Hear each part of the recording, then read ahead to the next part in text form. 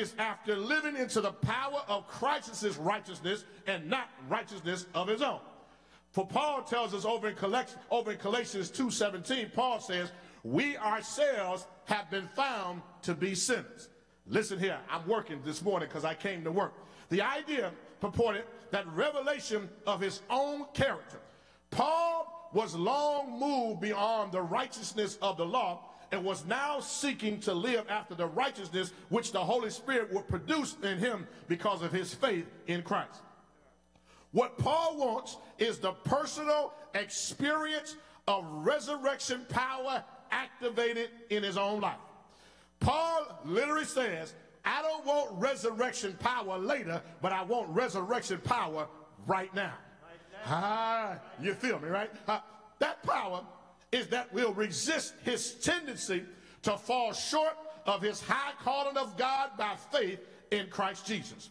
Paul is looking to produce those Christian graces that make his life more in alignment with what God has ordained Paul's life to become. His desire thickens in his wanting the joint participation in the sufferings of Christ for righteousness' sake. I know this is a lot for you, but I got to bring it to you. When these four things are true of Paul merely, it is to be discovered by men to be in Christ by the very life he lives. By knowing or coming to know him better all the time, by experiencing the same power that raised Christ up from the dead, surging through his own being, and by becoming a joint participant in his suffering for righteousness' sake. And then Paul wants to be made constantly conformable unto his death. I'm working this morning. You don't have to say amen, but I'm going to say amen. Preach, Reverend Smith. I'm trying the best I can. The words made conformable merely means to bring to the same form of the other person. Let me slow down because I preach too fast. In the same Greek word, the apostle is using the great kenosis passage in Philippians 2:5-8, meaning it is the verb to give outward expression of one's inner extrinsic nature. Paul's desire was that he might come to know his Lord in the power of his resurrection, operative in his life, and joint participation in his sufferings, that he would be brought to the place that he would become both as his inner heart life and his outward expression are the same, like his Lord with respect to death, not merely his physical death, but the death of himself in all things. This is illustrated so vividly in Philippians of Christ emptying himself. This self-emptying was the true nature not only of the Lord, but his acts of becoming incarnated and stooping to the death of the cross. This self-emptying conditioned his entire earthly life and made it a beautiful life as it was, a death to self, a denying of self for the blessings of other people. Now, Paul is striving for that. Paul says that in order for us to have real power, we have to learn how to undergo the idea of self-emptying ourselves.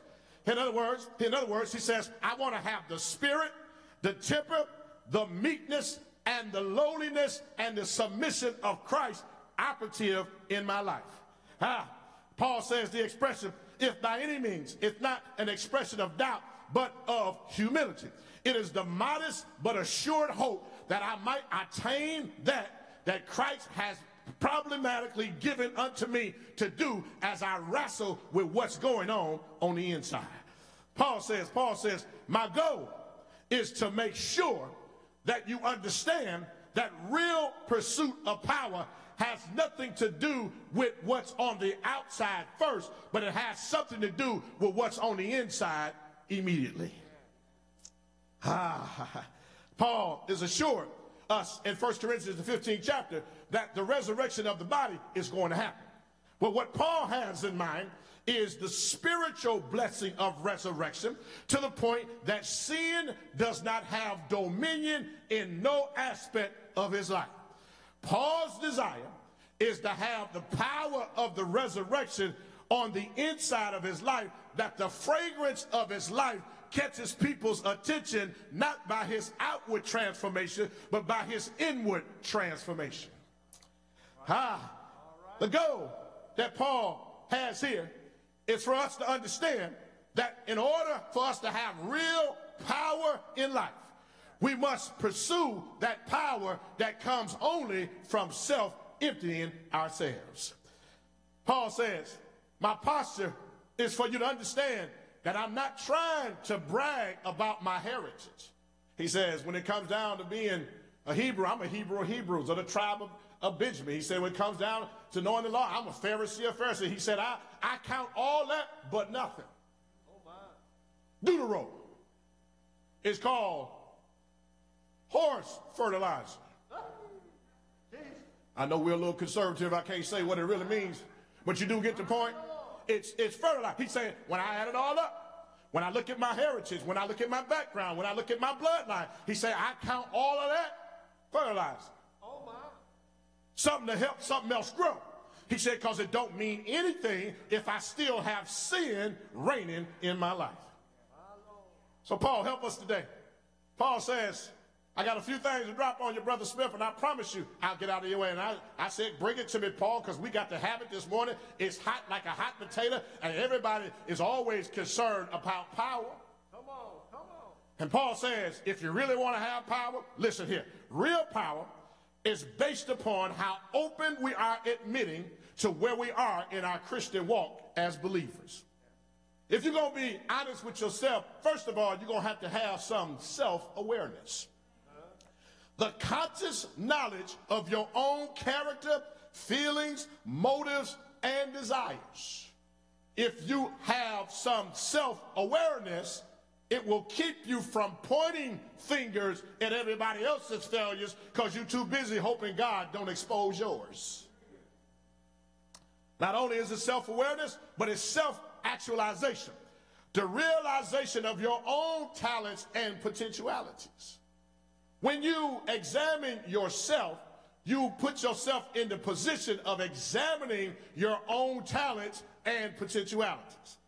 I'm trying to help somebody here to understand you're sitting on some gifts and some talents that you should have activated 20 years ago. I don't know who I'm talking to because I ain't called nobody. I ain't had no interviews. I know you tired. I gave you the gift. If God gave you the talent, it is not up to you to decide when to use it. It is up to God to decide when he's done using you. Excuse me, I come to work this morning. Self-awareness, self-actualization, self-examination means that you pay attention and scrutinize your own behaviors and motivations. Why are you doing what you're doing, and why are you doing it only to see if somebody else is going to recognize what you do? When you examine your own motivations, nobody has to pump you, nobody has to push you, nobody has to prod you. You do what is supposed to be done because you're doing it for the Lord's glory and not for the people's applause. True power comes self-actualization, self-examination, and self-awareness. Then Paul says, true power is demonstrated in how much willingness we have in dying to ourselves, dying to our wants, dying to our ambitions, and dying to our own desires.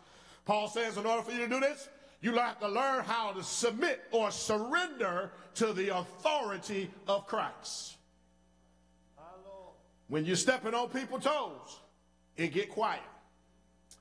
Surrendering means Jesus, here it is, thank you, Holy Ghost, drop to the end, it ain't in the notes. You know that sticker, what would Jesus do? That we saw, and then it came as a fad, and then it never went out of fashion. The question is, what are you willing to submit to the authority of Christ in your life?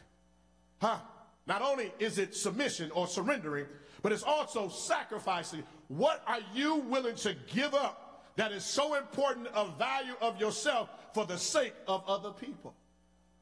Jesus told you and I to carry our own cross. Why is it that we can wear our own cross but not bear our own cross? There's a difference between wearing the cross around your neck and bearing the cross that is yours to carry. surrendering, sacrificing, and listen to this, submitting means yielding to the sovereignty of God by faith in Jesus Christ. How many of us, if we took a poll this morning online and in the sanctuary, can admit that we have yielded our lives to the sovereignty of God in Jesus Christ? Submitting means you do it regardless of how you feel. Submitting also means that you don't do it for people to give you accolades. You do it because God has laid the burden and the responsibility upon your life, and you don't want to disappoint God. When you submit and yield to the sovereignty of God, it is no longer my agenda, but your will, not my will be done, but your will be done, Lord, in my life.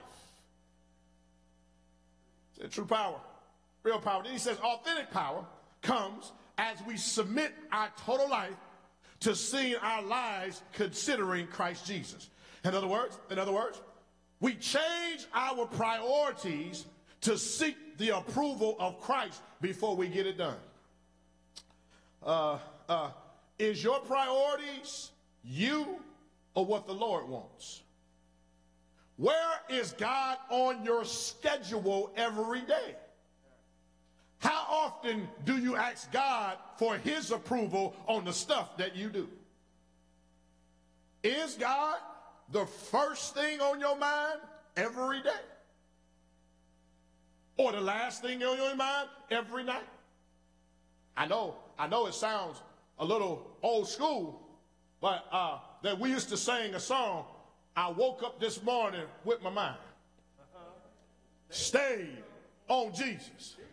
I'm walking and talking with my mind stayed on Jesus. Ooh, yeah. I mean, back then, we were singing and praying with my mind.